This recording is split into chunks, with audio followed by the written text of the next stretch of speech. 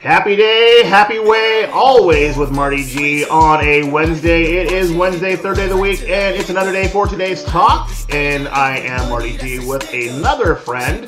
I have Dr. Emily Ryan with me. Hello, Dr. Ryan. How are you? I'm well, thank you. Thanks so much for having me. I am so glad to have you. I feel like I just had breakfast with you. We just had greeters a little bit ago, so hello. So I just told everybody, this is totally honest. This is recorded, so we are actually talking after greeters.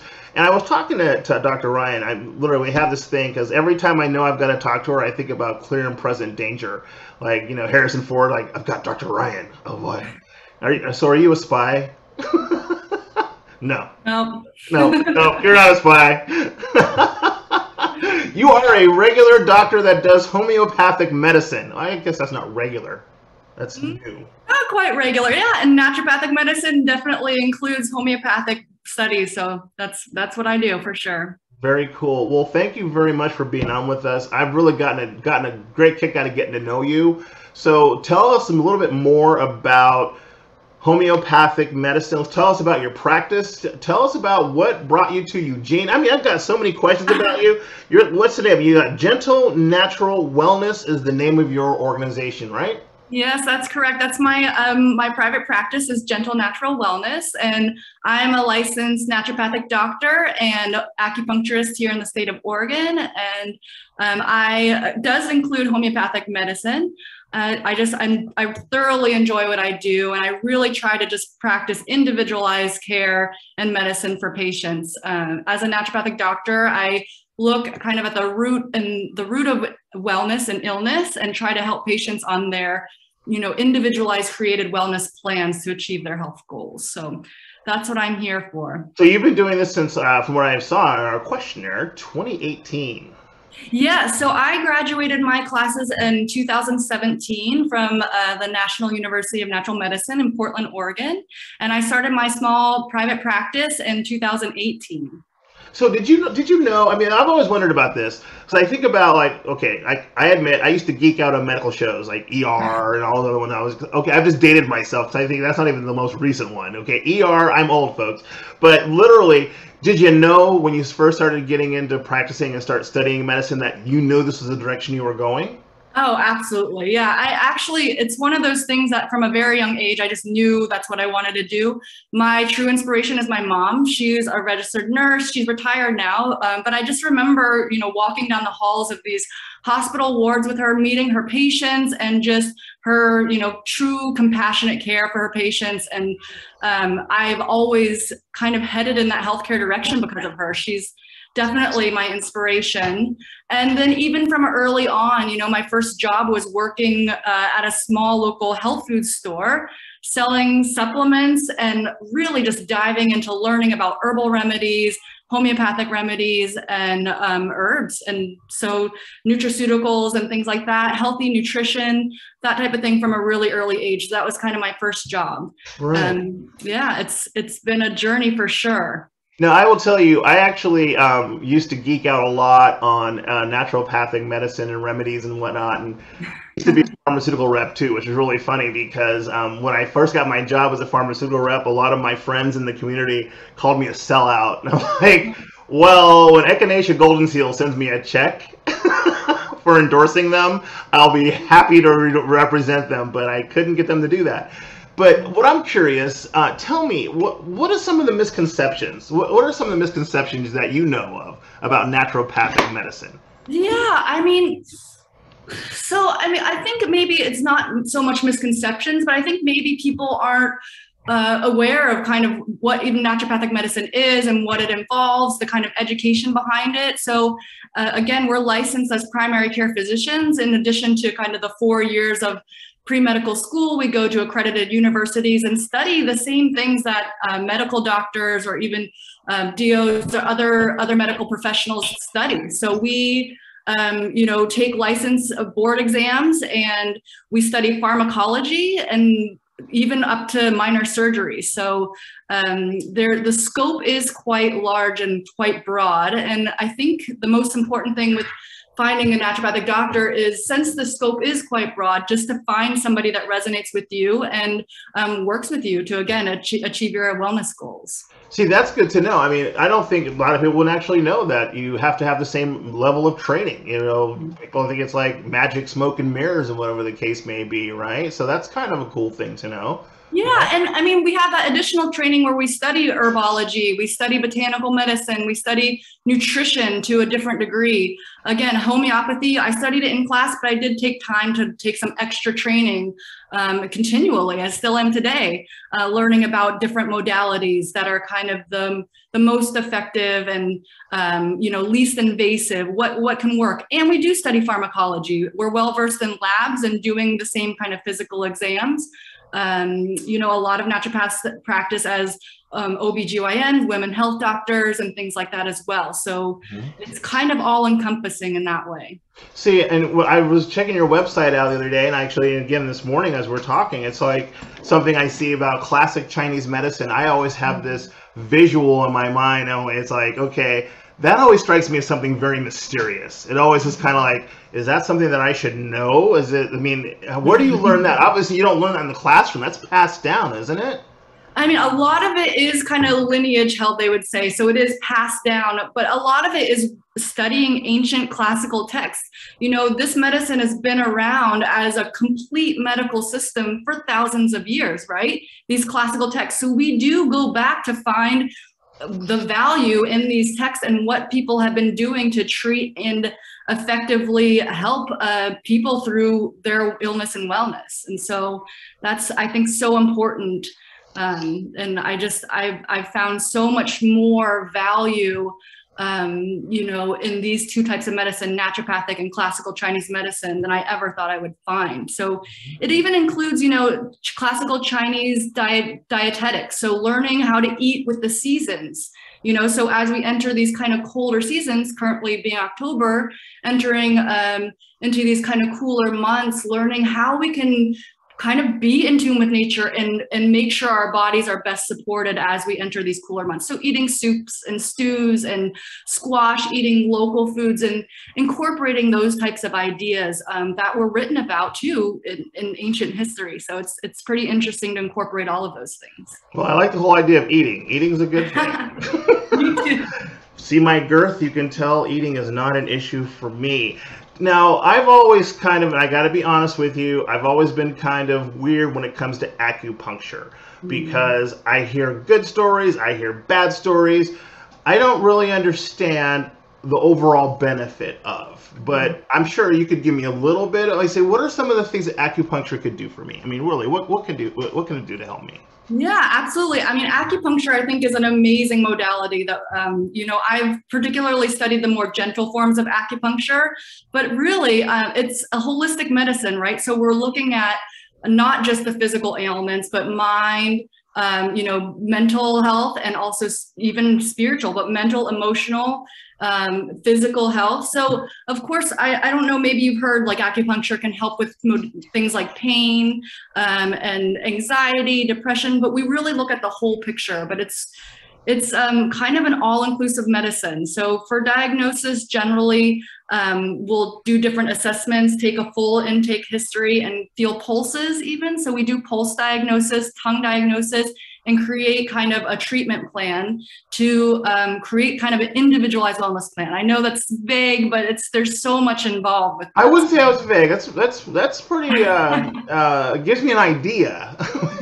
So would you consider yourself like a general practitioner, or do you? I mean, what do you focus on within your practice? Yeah, I mean, that's definitely family practice. I think is, a general practitioner can be a good description.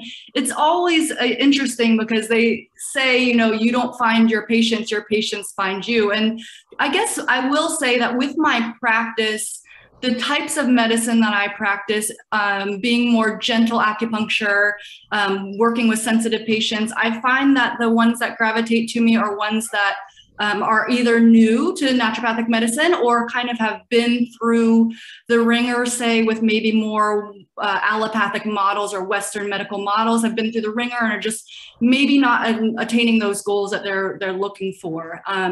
Also get patients that are in their elderly years and are just need that more gentle care.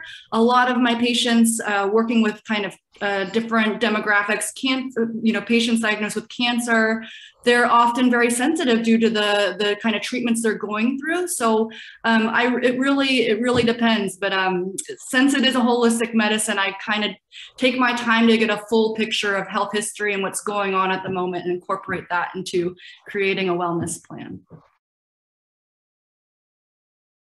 Dr. Ryan, tell me, is there anything particular, I was thinking with your practice, that you're focusing on right now that you'd like us to think about for your coming up, or anything you're working on in the future for your practice? Yeah, so right now there's a couple things. Currently, appointment scheduling is available at my website that we mentioned earlier, and I'm practicing telemedicine. So you can, access appointments by just from the comforts of your own home. I'm finding that patients are really enjoying that convenience. And also, I hope to be launching some Qigong classes and other educational aspects within my practice. So I hope to be sharing with you those at some time soon. Very cool. Now, do you have any other professionals working with you, or are you kind of like an army of one?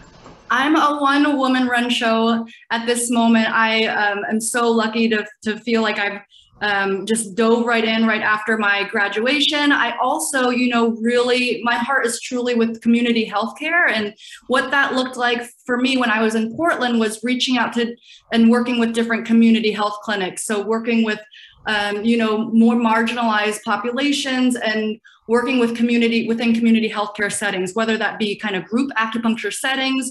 I worked also within this community clinic called the Institute for Traditional Medicine, helping with chronic illness and those types of things. So I feel lucky to kind of have my own practice, but also just be involved in the community. That's really important to me. Very nice. Now, I got to ask you, okay, because I see this almost everywhere, and of course I've got it behind me now. Tell me about this logo. Oh, sorry, it's my dog. Yes, that's right. It's recorded. You can't change the dog bark. Okay, so tell me, what is the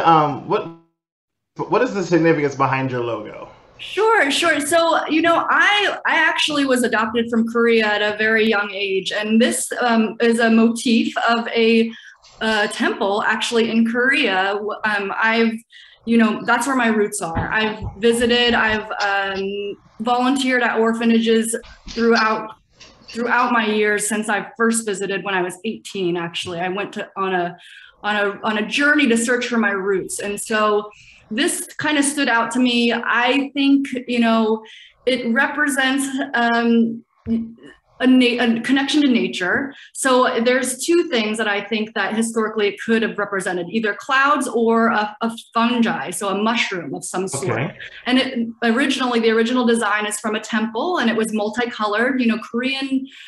This particular Korean temple was very, very colorful. So turquoises, reds, you can imagine. I just was drawn to it. And some people actually say it reminds them kind of a figure of the brain. So it's really interesting to me what people kind of get out of it. I just had that personal connection. I was drawn to it. And I was just kind of cool. I mean, you got your own personal spin, but because literally I was thinking kind of clouds myself, and I'm like, well, it's kind of like a brain though. And I'm like, but it's kind of a cloudy brain. So I guess it's more abstract that you can kind of bring yourself into it.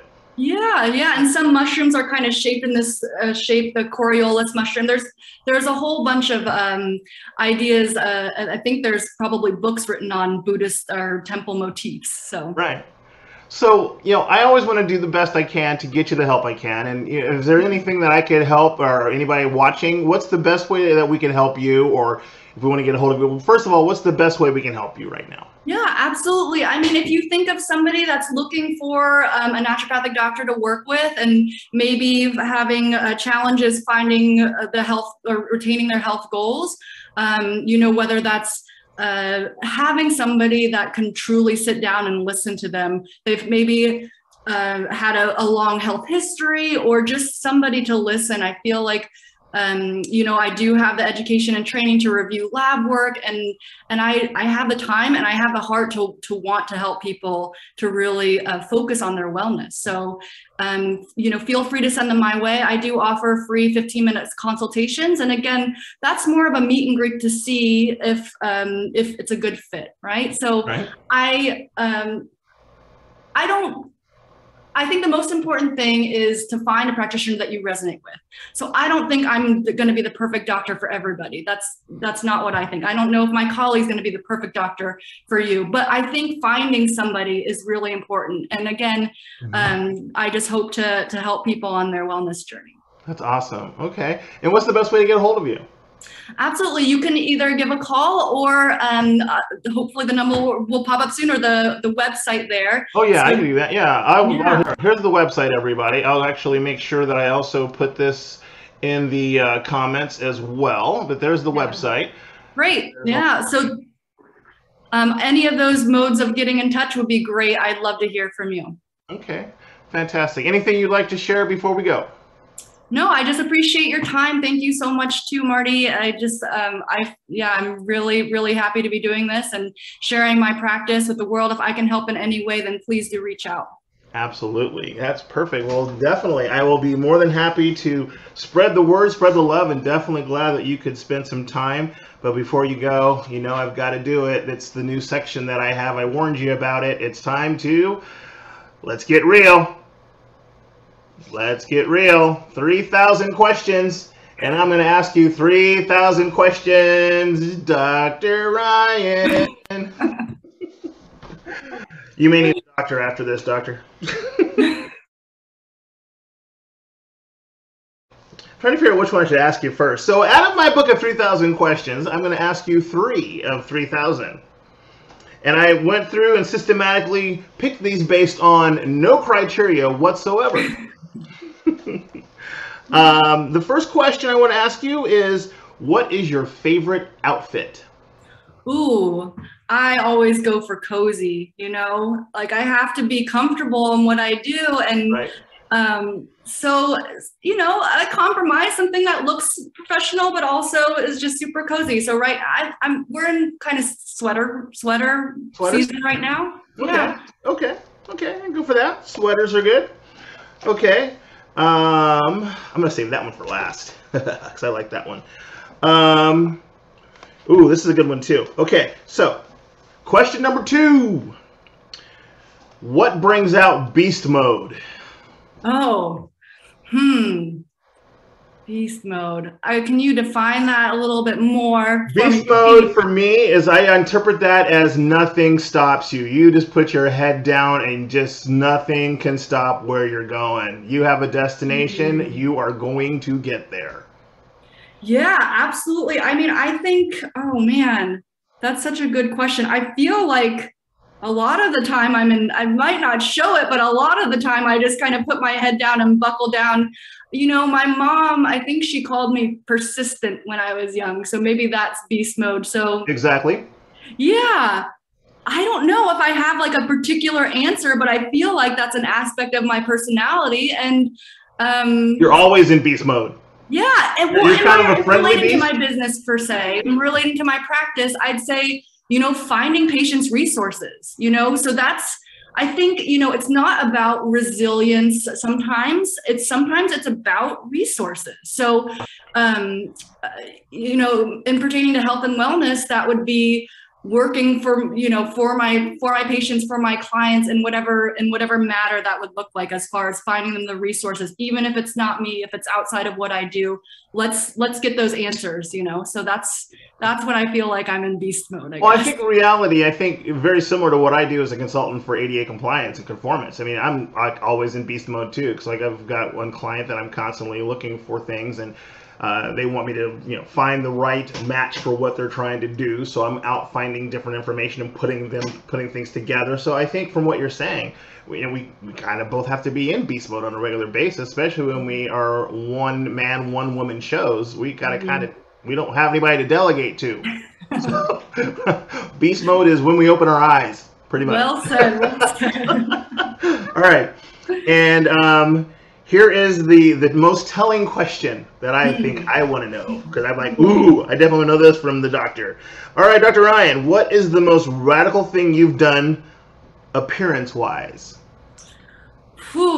You know, I go through these phases of growing out my hair and then just cutting it off. And, you know, I've been grateful to find organizations that accept it for donation. But really for me, like appearance-wise, I don't know. There's things about changing in cycles in life where it feels liberating, right? To make these types of changes. And so I've definitely done that more than a couple times, I will say. Okay.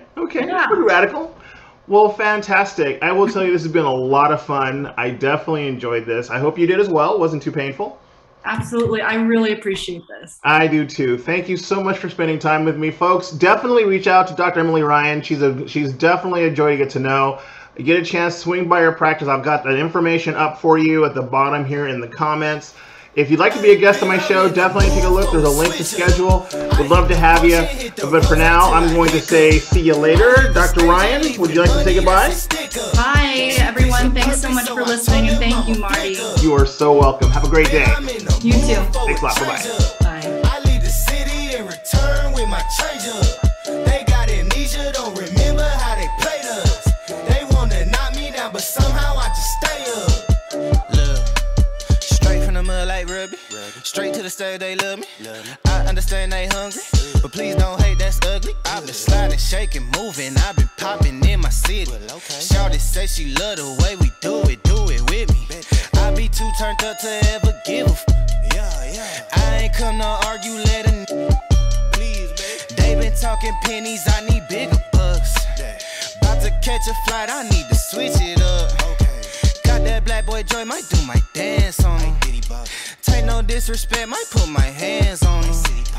Hit this chicken, now she wanna marry me. But she gon' need some closure and some therapy. Came back to the city with my bank account on F. Giving rappers, I know they happy that I left. Hit the south in winter, I